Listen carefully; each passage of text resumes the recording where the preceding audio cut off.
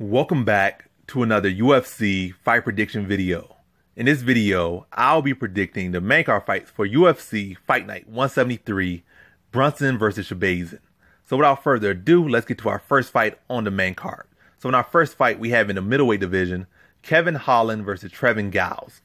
So this fight right here, you got two solid fighters right here with a lot of upside to them, a lot of talent. And yeah, so how do I see this fight right here? I see Giles as a solid fighter, heavy hands, good boxing, good offensively striking, but defensively, a lot of flaws as far as striking. Like, on defense, his chin kind of hangs up there sometimes, like, especially when you get pushing him back, that chin goes high up. When he gets tired, those hands get even lower, and the reflex get even, like, his reflex start to dull because he's tired. But when he's first starting out, he's fresh. He can beat a lot of people to punch very fast, very sharp, very powerful. But like I said, when he gets tired or when he push back, regardless, like, so even when he's not tired, when he gets pushed back, he kind of drops those hands, hangs his chin up there, hangs his hands low. But especially when he gets tired and his feet not even moving, and he just kind of just there, like he just throw a combination, or he just press him back, then throw a right hand or throw a straight or something. His chin's right there, so it starts to fall off when he gets tired. Holland on the other side, very talented, very long, very lanky, good frame, good build, both for middleweight and the welterweight division. Really think with Holland, for most careers, like, it's not like he was making too many technical flaws. Well, I guess you could say everything kind of a result of technique, but he definitely make a lot of poor fight IQ decisions out there. Like, he'll go in make these fights very close in, like, nail biting fights that don't need to be nail biting fights. Like, he'll get a takedown and he'll get reversed, or for some reason he can't hold position. Like, maybe he just, I don't know what he's doing. Maybe he's trying to jump a position too quickly, or maybe he's trying to do too much at one time and he loses his base. But he gets in a lot of these fights that should be real clear, or should be fights that he can win much more convincingly or much more definitively, and it's turned them into like 50-50 fights that don't need to be 50-50 fights. So that's really the thing on Holland. But in his last fight, he showed that if he needs to, he can, when he puts everything together, he can really go out there and be a dominant force in this division, like, for years to come. Like, in the last fight, he just went out there, put his opponent in clinch, knee in the body, and it was a wrap. And finished with some ground and pound and just ran right through opponent.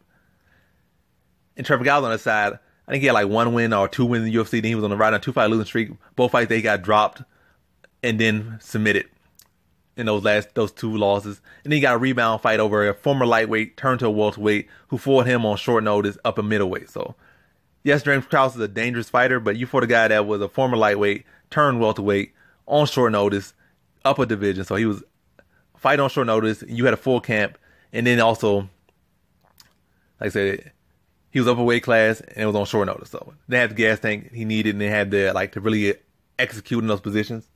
And it still was a very close fight. And really, Giles just won because he was bigger, stronger, landed some shots, and they were affecting James Krause. And he didn't really have that energy later rounds. But even still, at points, you saw the same flaws from Giles where he kind of dropped his hands and started going straight back. But it's like he was going against a guy that really wasn't that weight class. So when he got caught by those shots, he kind of ate them a little bit better. He still got stunned by them. But it's like, say he fought another middleweight, or actual middleweight, those shots would have dropped him the same way he got dropped in those other fights. So flaws still there. He looked clean. He looked much better in that fight, but it's still same flaws were there. Like, when he started going back up, still same flaws. Like, looked better, but same flaws were there. But to get to the point of this prediction right here, I just think Holland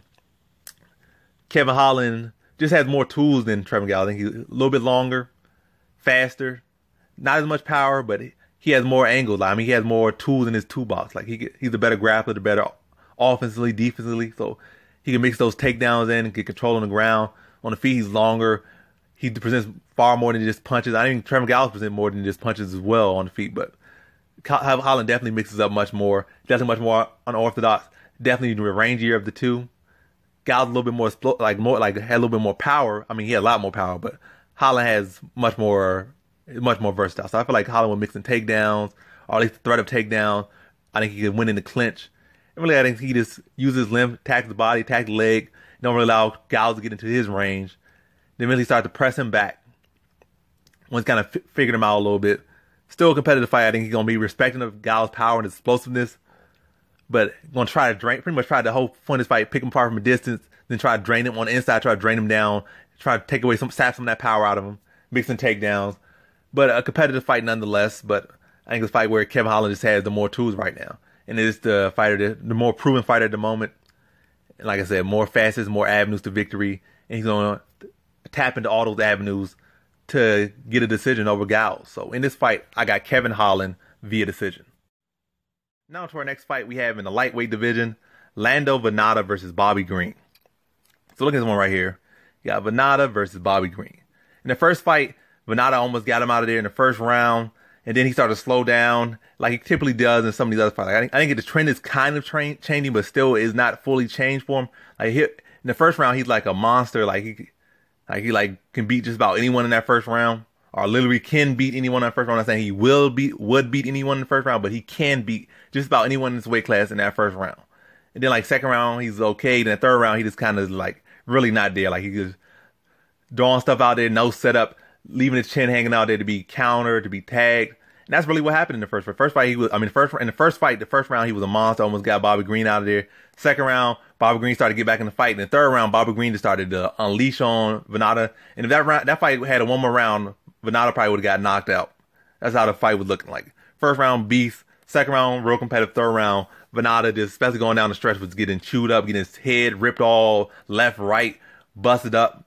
And was like I said, he was looking like he was about to get put out of there. But the third round ended. I think that could trend continue for about 3-4 fights. But I think in this Medeiros fight, he was able to hold his composure through the first, through the second. And then kind of in that like last 2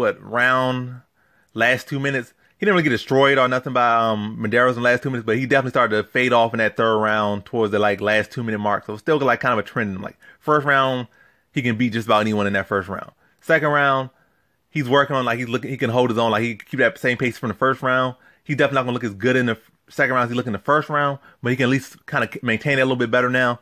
Third round, like I say, for the first 2 minutes he's all right, but then like he started to dip into that further, like that last 3 minutes, 2 minutes, he starts to fade off again. So still a trend in there with him. But I see this one against Bobby Green versus Vannata.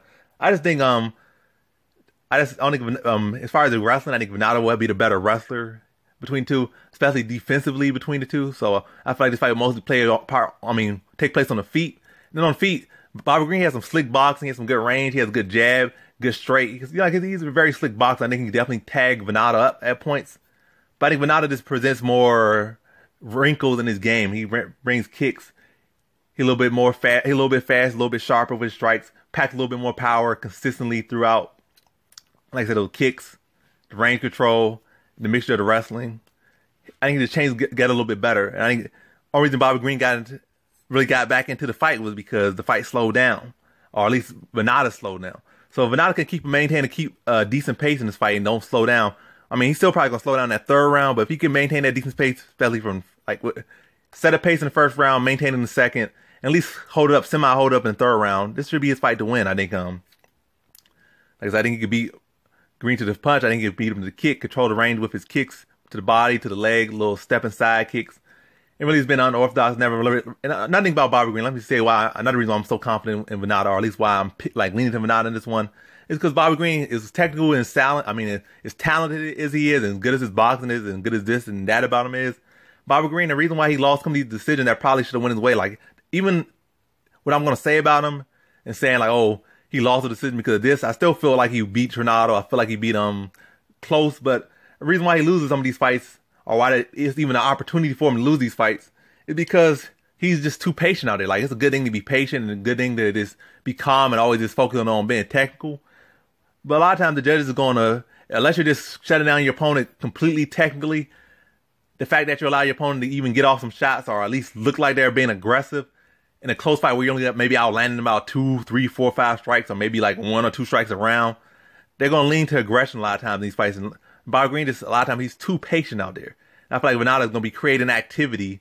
So even if the fight's close, or even Bobby Green is technically being the more technical fighter, landing the more significant strikes, I feel like in this fight, it's going to be a fight that I feel is going to be close regardless. But I feel like Vannata is going to be more active out there. And I feel Vannata is going to outstrike Green as well as far as significant strikes. But also on the top of that, even say Green does land a little bit more significant strikes, it's only going to be by so much. And I feel like Vannata's going to be a little bit more aggressive. He's going to be doing stuff a little bit more flashy, especially in those first 2 rounds. Unless he get caught by something, like a big shot or a big counter, I feel like Vannata's shots going to be the ones that the judge is going to be looking at more. So really outside of counter or a real good jab or a real good straight, Vannata's like little spinning back kicks or little stepping side kicks or a little overhand or a little check hooks he throw out there. Those are things that's going to be more received by the judges. He's going to be one pressing the pace. that's going to be, like I said, more received by judges. Like Bobby Green's too content to kind of coast out there. It's not like he's coasting, but he's kind of waiting for things a little bit and trying to see things. And I feel like Vannata's going to be actually being active out there and trying to set things up. And that's what's going to allow Vannata, like I said, the judges are going to receive that more. And that's going to be a big part of Vannata winning. I still see it as a competitive fight. See it as a close fight, a close technical fight, but Vannata landing more strikes, being more versatile, and being more active. And that's what's going to win him the decision. Like the third round going to be very interesting, but the first 2 rounds probably just lean clearly to Vannata. Third round close and competitive, but Vannata's going to win based off the first 2 rounds, regardless if the third round goes to him or Green. So in this fight, I got Lando Vannata via decision. Now to our next fight we have in the welterweight division, Vicente Luque versus Randy Brown. So look at this fight right here. I think this is like the straight to the point. I think this is a fight that's a batter of styles fight. Like styles make fights. Like Vicente Luque beat Nico Price twice, and Nico Price beat Randy Brown in that weird situation. And you know you can use MMA math. Can you really use MMA math in that situation? It's not like Nico Price is completely out technique, completely just out destroyed Randy Brown. And that fight, it was like Nico Price was good at first, and then their momentum started to shift heavily to Randy Brown, and they got in a weird situation, like a weird scramble position. And Nico Price landed finished him from a position that no one has ever been finished before and no one has ever been finished in that position again since. So it's like it was a weird situation. They kind of got caught in a little leg tangle. He was turning around, got hit from the back with the little hammer fist with his hook, hooked him with his foot, hit him with some hammer fists and knocked him out. But that's not really, MMA math really don't work in that case. And then you can say, Brian Barberina gave Vicente Luque a hard fight, but Randy Brown just completely destroyed him. So you can use MMA math however you want in this fight. But how I see this fight right here is that Vicente Luque is an amazing striker. He has solid grappling, but he's not a guy that's going to try to take you down. I mean, he could chew you up and probably put you in a dark or something, and he can probably make some takedowns, but he's not a guy that's going to go out and just mix in the full game all the time. Most times he's going to want to go out there and strike. He might mix a takedown every now and then, but more so, he's not going to be a guy that's going to be heavy pressure and mixing and striking, throwing heavy shots and like level changing going for takedowns. That's not his style. Most times he's going to try to chew you up on the feet unless he feels like the fight's close and he needs to get a takedown, or the takedown just presents itself so easily that he just fills it and mixes it in there. But typically he's not a guy that's going to go for a lot of shots. So it's more so going to be a striking match with him. And yes, Randy Brown's takedown defense is a little bit questionable, his grappling a little bit questionable, but I don't see Vicente Luque going out there and making it a grappling match. So I just see it's a striking matchup. And I see like Randy Brown's an amazing striker, and at any point he has so much talent he could just flip a switch and then be that big threat in the division outside against grappling. Like, he still needs a lot of work on his grappling. Like, he got a submission in the last fight, but still needs a lot of work on his grappling, his takedown defense, his takedown offense, his jiu-jitsu and all that. He still needs a lot of work on that. But in this fight, I don't see this fight where Vicente Luque is necessarily going to force grappling on him, force wrestling on him, force jiu-jitsu on him necessarily. And when I see like Randy Brown's a much longer, taller fighter between the two, and Vicente Luque, and also they're both very technical fighters. I think Vicente Luque is probably a little bit better of a striker, but given the range, given the height, given the length, and the technique of Brown versus Luque, who has solid technique as well, but his defense has always been sketchy. Like, it works and probably on a statistically wise, it holds up, but when you look at it, it's like he lets a lot of big shots get slipped on there. And even that fight against Nico Price, he got tagged a couple times. Against Barberina, I think he got dropped in that fight. So his defense definitely needs a lot of work, or it's always seemed to be kind of sketchy. Like, his offense, no questions about the offense, but the defense definitely questionable. But given the length of Randy Brown, the speed, the technical skills, and the length of Randy Brown, I feel like that's gonna be picked apart by.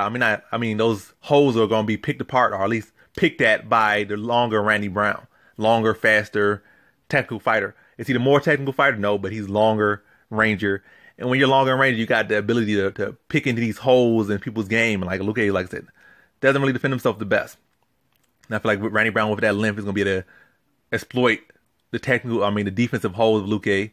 Still a competitive fight, but I feel like Randy Brown will be able to slip some hooks in there, kind of come down the middle, come up top, use his leg, use his reach to make Luque have to work hard to get on the inside. And just like I said, find those holes, stabs that distance with his kicks, and then find the holes around the guard.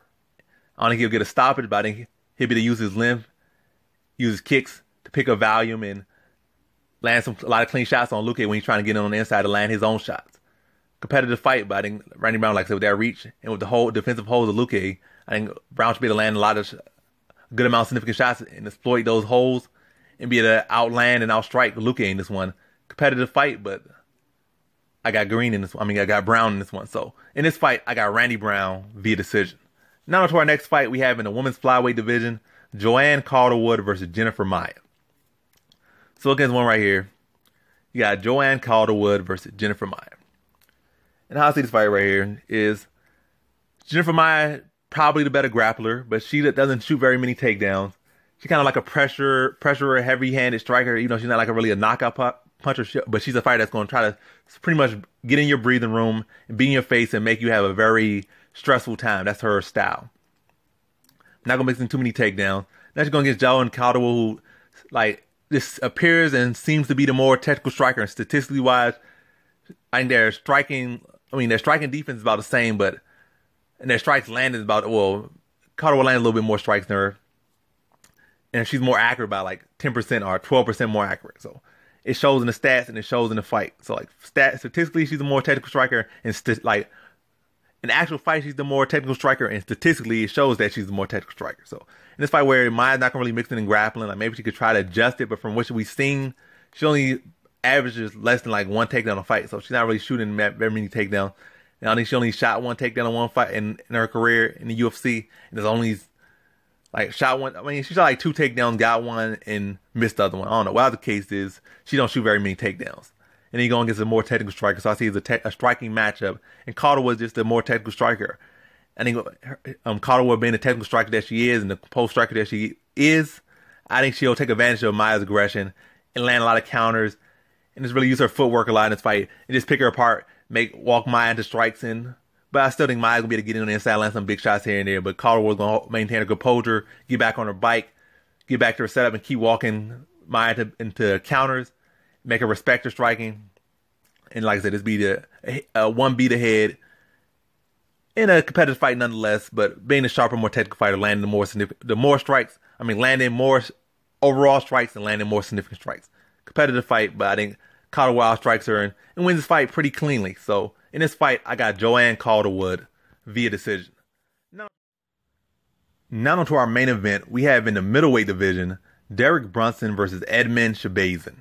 So in this fight right here, I'm going to get to the point on this one. I'm not going to try to drag it too much, but kind of get to the point, like I said, get to the point of this. So, say if they fought like 2 or 3 fights ago, this fight would be very much in Derek Brunson's favor in my opinion. Because, when I looked at Edmund Shahbazyan about 2, 3, maybe 4 fights ago, I saw the path to beating him as a fighter with like heavy hands, that getting that respect, then pressure heavy. Like you have the power to make your opponent respect you. Then you can push them back, and then mix and takedowns. Then as far as the grappling style would be a style that favors position over submission over finish. So like your style where you're gonna get that control. Maybe not the most exciting fighter. Maybe not the fighter that's gonna get the finish necessarily all the time, or at the rate that people would love or see as dominant or see as this and that. But a style that's consistent and you could consistently pick a victory like. So heavy hands, heavy pressure, push them back, get the cage takedowns, and control. I saw that style that could beat Shahbazyan.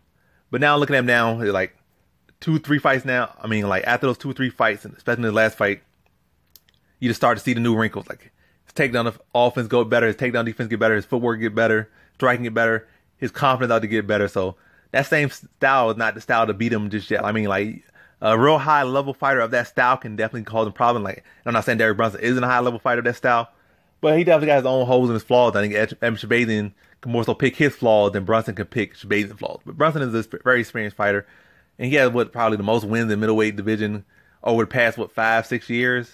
So definitely nobody to sleep on. But I just feel like Edmund Shahbazyan has made some improvements, and I did feel like at his current moment, his current trajectory, and riding his current head of steam right now, and also recent performance versus recent performances, I think Shahbazyan just looked sharper as a recent, and it looked fresher, like it is leaning towards him as of right now.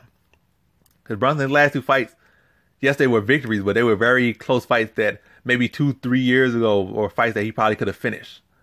Like he didn't have the most cardio. His cardio. He has cardio, but he definitely looked exhausted going for some takedowns. Started to look more fatigued out there, and like in some of these fights, and just had to really just bite on his mouthpiece and just had to grit through these victories that, like I said, that probably a couple years ago he would have finished. So he's not looking the best in his career, but he's finding ways to win. Regardless, like it's like at one point when you fighting a veteran fighter, like they're not as good as they used to be, but they're still finding ways to win. That's kind of where I see with Derek Brunson. I don't think that's going to be good enough to beat Shahbazyan. Like, yes, he got that experience. Yes, he got, like I said, some stuff that in the past could have been a threat, or being a big threat to Shahbazyan. But right now, I think, like, I don't think Brunson's going to be necessarily be able to mix in the much wrestling as he needs to beat Shahbazyan. Then on feet, Brunson has some power and stuff, but he still has the same defensive hold. Like, he still kind of hangs that chin up.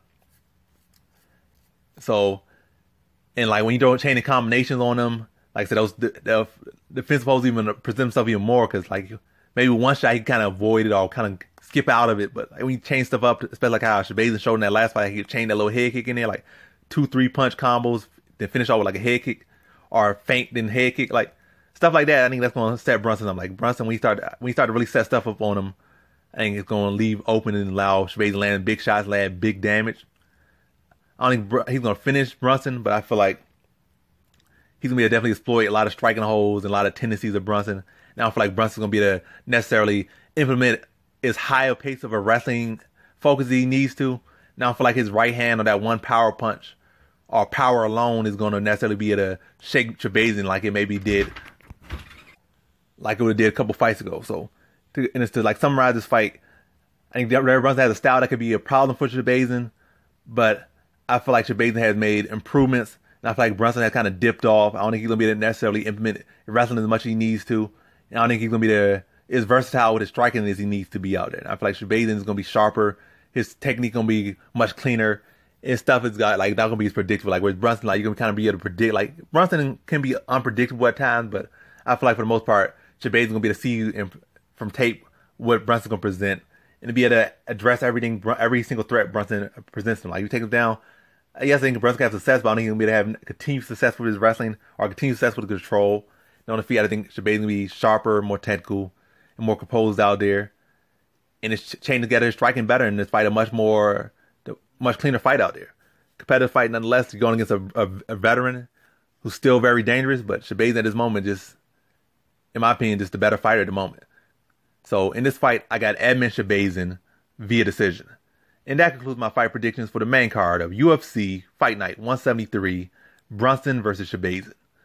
And as always, thanks for watching.